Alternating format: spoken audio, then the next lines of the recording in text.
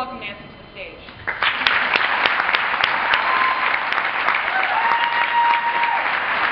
Hi everyone, thank you. How many of you love to celebrate birthdays? I know everyone else is, yeah, right? I love celebrating. Is it the cake? You think it's the cake? Yeah. Yeah? Presents, yeah, presents are fun. I love presents. I love to shop too. It's the people that surround you when you're on your birthday. It's your family, it's your friends, it's your community, it's anybody that's around when you're celebrating your birthday, and it's all about you sometimes. But when you're celebrating your friends and family, it's all about them, so we want to celebrate that. What I want to do, and this is the audience participation of this speech of mine, whenever I pump my fist, I want you to say, fight back. So try this with me, ready? Ready? Fight back! All right, louder, ready? Fight back! Excellent, thank you. Okay, so here's a little, this is me before, me with hair. Here to celebrate birthdays. I just celebrated my 46th birthday, and it was June 22nd, if you want to write that down. I love cards, I love presents. You can mail me that cake. Let's see, I was on the top of my game. I'm a marathon runner. I ran, this will be my, coming up, my fourth ACS determination event, as well as being as heavily involved in relay as I am coming up the Chicago Marathon. And I had just won third in my age group at the New England Championship. Before that, in November, I had won my age group at the Marine Corps Marathon. And before that, in 2007, I was 7th place. Oh yeah, and I brought my little trophies to show everybody. my Orifice crystal from Boston. I was 7th master. So I love to run. It keeps me sane. It keeps me going. It keeps me feeling alive. So I celebrated my 46th birthday and went to my Relay for Life. I had been running and training and getting ready for Chicago. My friend Judy had talked me into running Chicago Marathon for determination, and I had this lump in my stomach, and it wasn't going away. It was getting a little bit bigger, and my husband was watching it, and we felt it get bigger and had another lump, and he pushed me to go to the doctor. So we went to the doctor right before my relay, didn't hear back. Went to the relay, celebrated survivorship, ran around, made Diane Barstow get that survivor banner for all those survivors to walk the lap, and took some great pictures that day. And then the next week, I went to the doctor, and she told me that I had cancer. And as I sat there and looked at my husband, tears welling up in his eyes, and I was like, are you kidding me? I'm the healthiest person I know. And yeah, so I have cancer, and like, all right, so what are we gonna do? How are we gonna get rid of this thing? It's the first thing in my mind. All right, go out there and schedule some appointments. Let's figure it out. Let's get it done. And so the next day, that was my hair. The next day, we had a CAT scan. We got the CAT scan, the biopsy, and it showed that I had lymphoma. I have diffuse large B-cell lymphoma. And one of the biggest things to do when you get cancer, if you do get cancer, and if you ever do, I never thought I would get cancer either. It was crazy. Nothing I did, nothing hereditary. The doctor said it's just, sometimes it just happens. And it started out as a Hodgkin's lymphoma, and it was dormant for quite a long time, and then it became diffuse large B-cell. It took us about 3 weeks to figure it out. 3 weeks, sorry, it felt like forever at the time. But it took about, I don't know, 2 weeks for them to get the right diagnosis, and it's real important to get the right diagnosis so you get the right treatment so that it is curable, so that it doesn't come back. And so we went to Mass General, and we had a specialist, Jeffrey Barnes, take a look, and had a bone marrow biopsy right there in the office, right that day. Took a big old needle and stuck it in, and it was pretty painful, but we went through all the blood tests, and so we started treatment, and we found this really cool doctor in Western Mass, Dr. Sean Mullally, who's awesome, and yeah, picked her on crowd. Tough chick, I got all those tough chick wings too, nurse's favorite, and all that. But Dr. Mullally's been awesome. He's also an athlete, and he understands all that. And it's been great because both of them have been very encouraging with me in my marathons. And because I had signed up to do Chicago, and my friend Judy and everybody's like, okay, so is she going to run Chicago? And I'm in the middle of treatment. and I'm doing Chicago.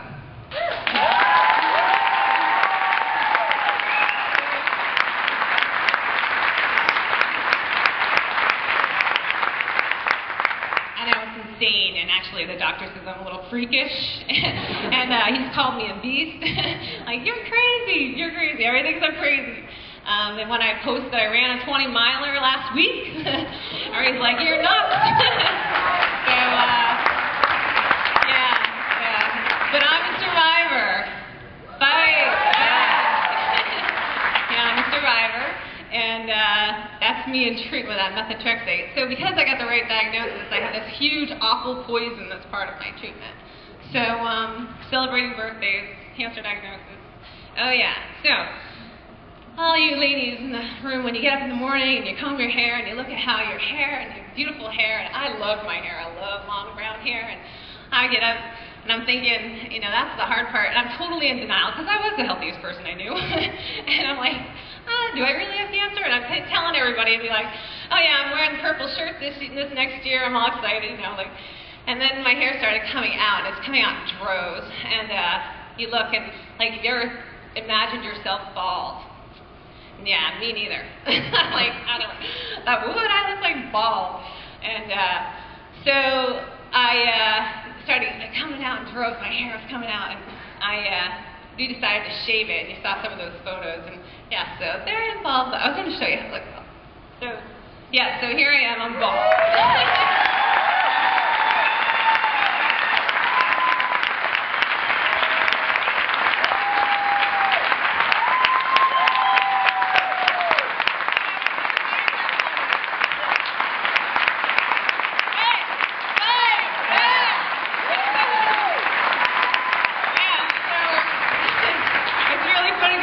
Forget I'm bald, and I'm walking around the house, and I'm bald. My son Steven comes in the morning, and I'm bald. So, but yeah, I'm bald, and it's really funny because I get these cards, and I get so much support from my friends and colleagues, and many of you in this room have just been incredibly supportive. But I got this one from a friend, Amanda, and her son loved this card because it says, if you ever get the question, why are you wearing a cap? You got to tell them you're a pirate, because then there'll be no follow-up questions.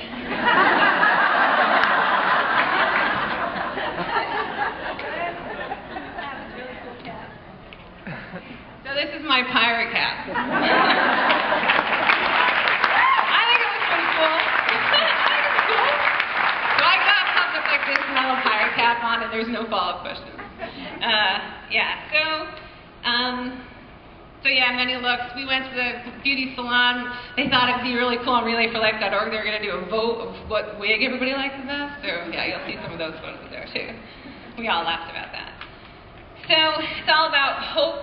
When you have hope, you can share hope. And when you inspire others, they can inspire you. So looking for hope, and look for hope everywhere. And look for hope in all of you. And look for hope from all my friends. And people say I inspire them. All my running and just running and training for the Chicago Marathon, just my posts and everything, people are inspired. But I'm just so inspired by everybody else and how everybody else is just taking up this fight. And I'm inspired by all of you and what all of you have done. So I'm a team captain at the Quabog Relay in Western Massachusetts. I've relayed for 15 years. I was hired by Peg Camp. We met last night. And I've been an area director, and I direct the National Corporate Team Program. But I really love my community, and I really love Relay. And I know that's why a lot of you are here, because you love your communities, and you want to bring Relay to your community and celebrate the survivors in your community. So I wanted to ask, so I went to the UTC Relay, and I got to walk in my first survivor lap, and I got to wear the sash, and I got to hear the survivor speakers speak, and how she relayed, and how she relayed because she's here, and she relays for her family, and she relays so we can end cancer.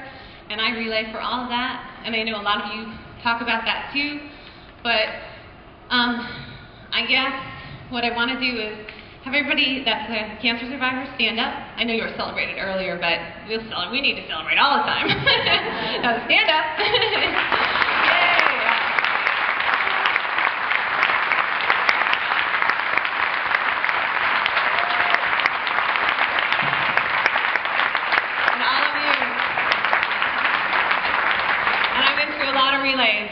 I've cried a lot of tears watching survivors walk the last, and you all inspire me too. So I just wanted to say that. And also, the one thing that I've seen about and I've felt during cancer is not to stop. Don't stop doing what you love to do. Don't stop celebrating everything and everybody around you. And don't stop doing that. As you can see, I hope, I water ski, I'm a big athlete, and I haven't stopped running, and I'm going to do Chicago. I'm going to finish. I may not run a 3:05, but I'm going to finish, and because I'm a survivor. Bye.